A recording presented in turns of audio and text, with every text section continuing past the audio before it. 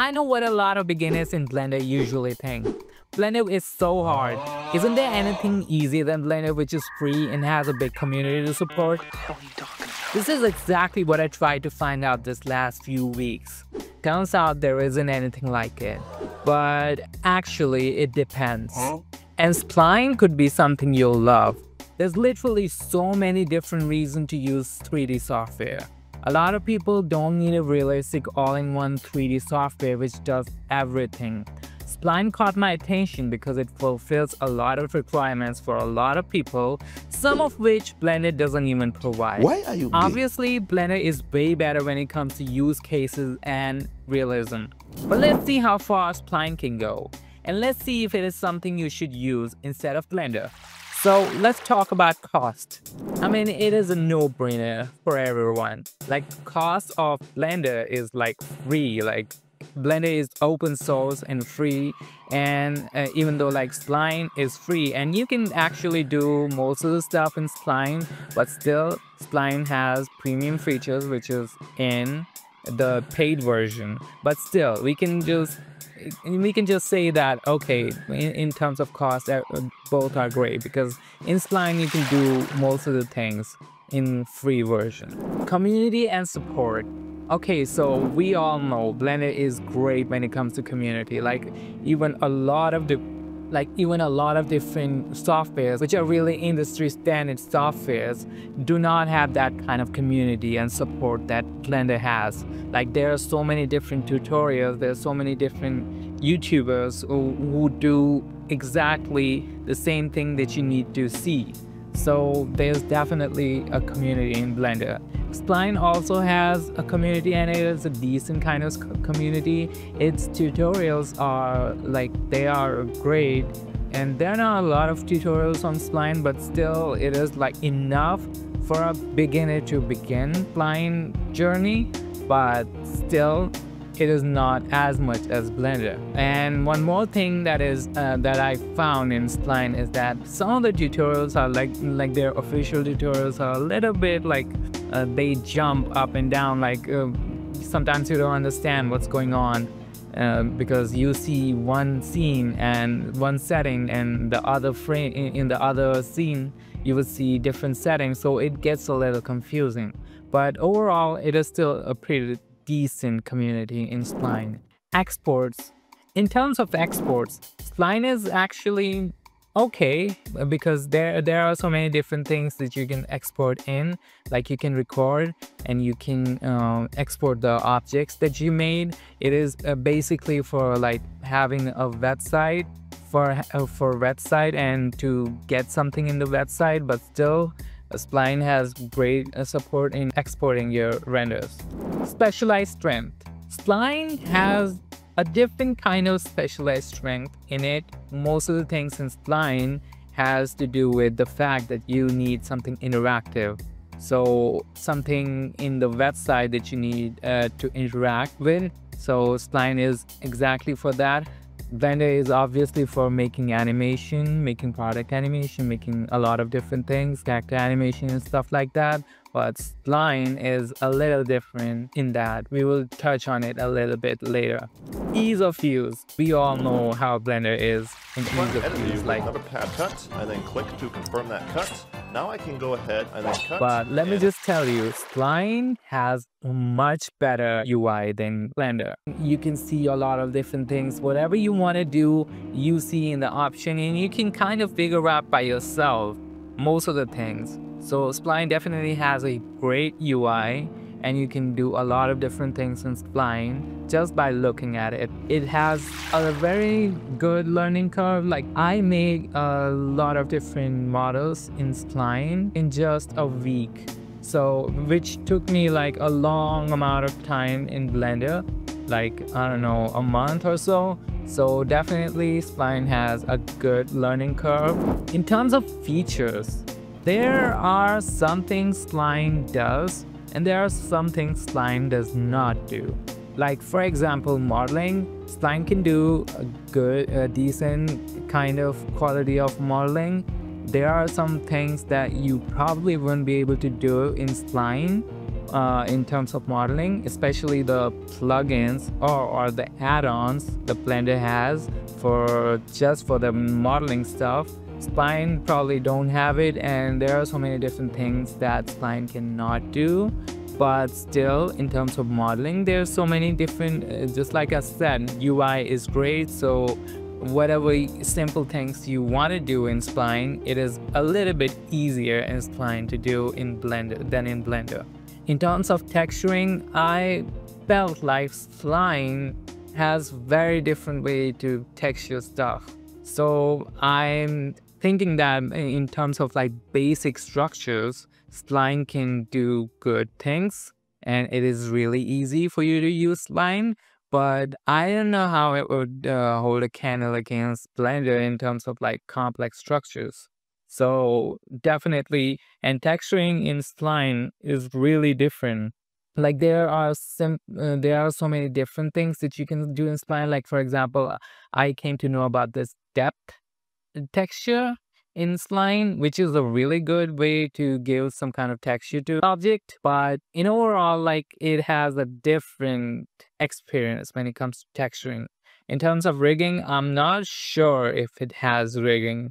In terms of lighting, you can have good lighting in Spline, but at the same time, it won't be as realistic as you can do in Blender, because obviously Blender has ray tracing and a lot of different things that can make things really realistic, but Spline is just a little bit like different kind of method to do stuff. But still, lighting for any kind of stylistic style, I think Spline is great.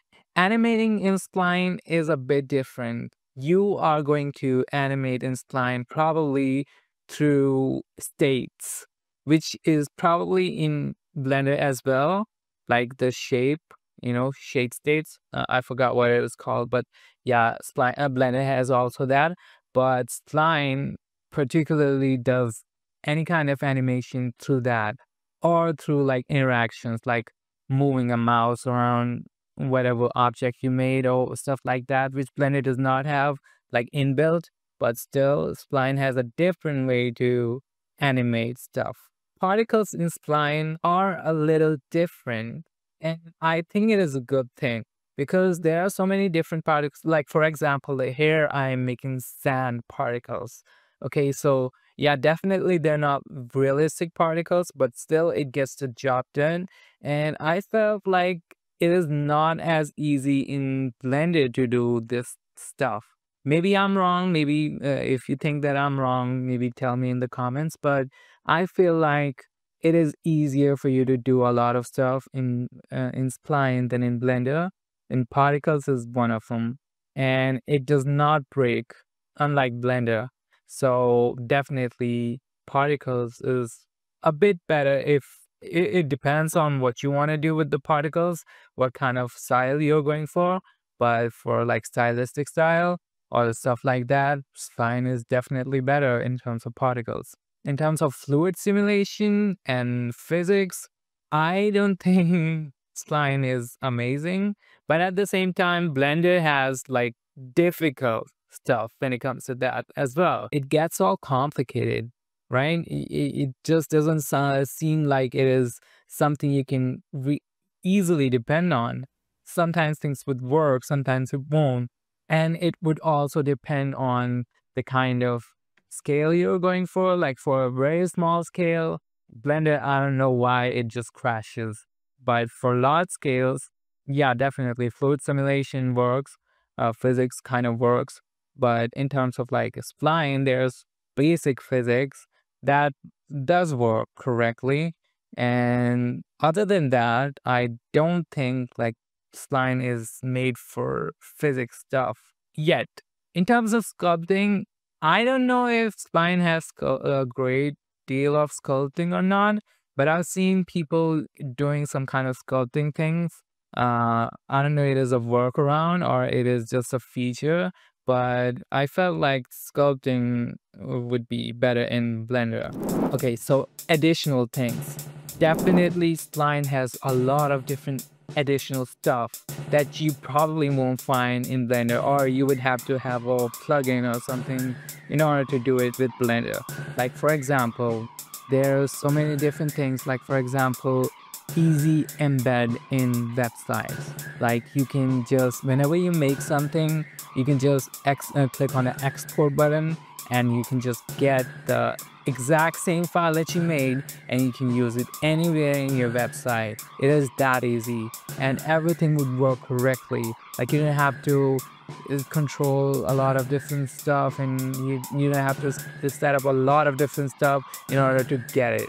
So that's why, in terms of like embedding stuff and putting it on website, putting in different kinds of places, definitely Spline is much better than Blender.